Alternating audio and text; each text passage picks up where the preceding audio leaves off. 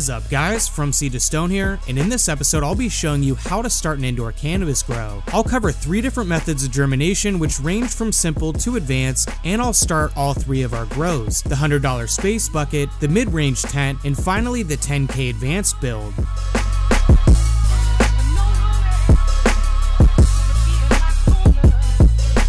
Well guys, I'm glad to be back. If you're wondering why there was such a break in posting, let me fill you in. Around a month ago, I started receiving emails from YouTube stating that my content broke their community guidelines. They removed a handful of videos off the platform and revoked the ability for me to post any forms of content for a period of time. Thankfully, I'm now able to post again, and the season can continue as planned. Because of events like this, it's incredibly important to make sure you're following one of my backup accounts. If you're not already, pause the video and check out the description where I have linked all my alternative ways to connect with me. Anyways, let's get back to the video. This season, I'm running 3 different strains, 2 feminized photoperiod varieties, and 1 auto-flowering variety. The photoperiod strains are Original Skunk, which will be grown in a space bucket, and Bruce Banger, which will be grown in the advanced tent. Lastly, I'll be running an autoflower Ripley's OG in the mid-range closet grow. In order to start these grows, I'll need to germinate the seeds. Now, germination is the process in which an organism grows from a seed or a similar structure. This initial growth forms what is called a seedling, and that eventually grows into a matured plant. Unless growing from clones, the only way to start a cannabis grow is to germinate cannabis seeds. So for the next part of the video, I'm going to walk you through 3 different methods of germination.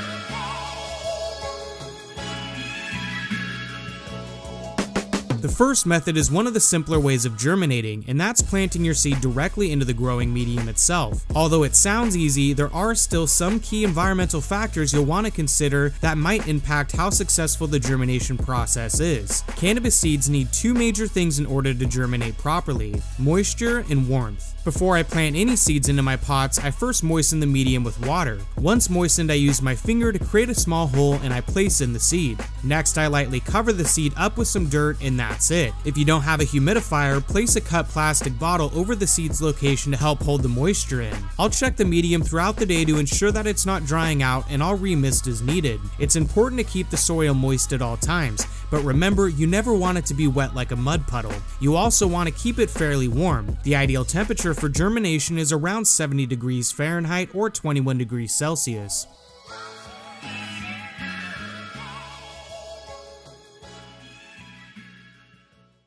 The next method of germination adds in a few more steps. However, it's still very easy. This is the method that you'd want to use if planning on growing in a DWC system like myself. You'll need a bucket with some water, a seed starter tray with a lid, a heating mat, and finally some rock wool cubes.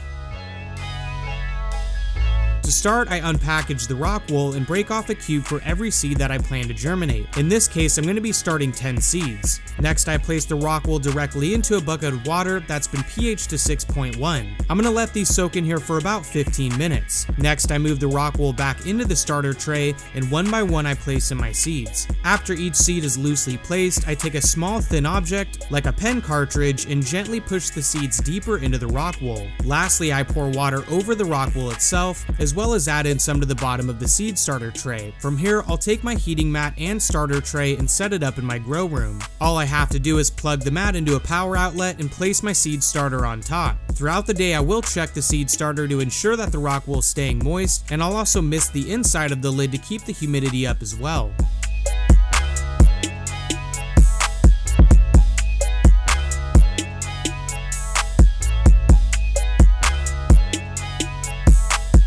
Now, this last method is a method that I'm sure most of you guys are familiar with if you've been following me for a while now, and that's the paper towel method. Although this method is the most involved way of germinating, I found that it provides me the best germination rates of any method that I've tested before. To start, I first place my seeds into a cup of water. I personally use non-pH tap water, but if you want to be extra safe, use spring or RO water. Next, I place this cup in a dark, warm area and let the seeds sit for about 18 to 24 hours. After 18 hours, I'll of my seeds have started to show their taproots, and they've also sunk into the bottom of the cup. Using a spoon, I carefully remove the seeds from the cup and I place them onto a paper towel. Once laid out, I carefully space the seeds where they have a few inches between each other. Next, I take the water from the cup and moisten the paper towel completely. Remember, you want this moist but not wet. Now it's time to place the seeds into a Ziploc baggie. And again, I'm going to be placing them back into a warm and dark area.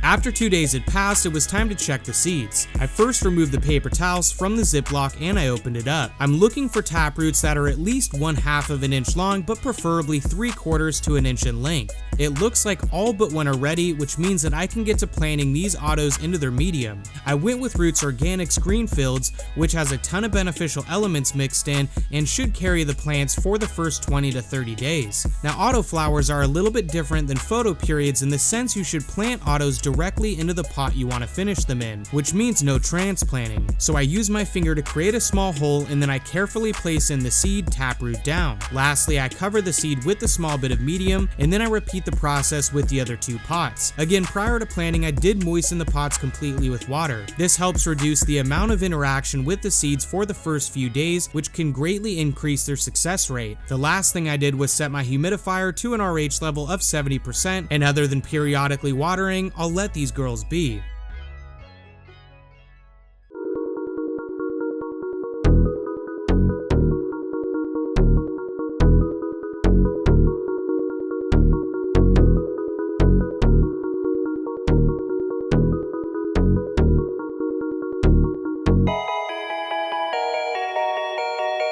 Over the next few days, my seeds completed the germination process and I was left with nothing but new seedlings. The success rate of the first method was 50%. The first seed I planted ended up not sprouting, but the second one did, which is why it's a little bit behind the rest. The second method had a 90% success rate with 9 out of the 10 seeds germinating and sprouting properly. The one that didn't sprout did start to germinate, however never broke the surface of the rock wool. Lastly, the third method was 100% successful. All 5 seeds germinated and sprouted successfully. All of these methods are great ways to successfully start your grow. It's just about finding out what works best for you and what suits your needs. Although I prefer the paper towel method, I'm also a big fan of germinating in rock wool cubes. I find that it's incredibly easy to maintain the environment thanks to the plastic lid and heat mat, and it's also pretty low maintenance. These seedlings will continue to grow in this setup until a decent amount of roots have established and formed out towards the bottom of the cubes. As far as the soil method goes, what can I say? It's super low maintenance and it's really simple.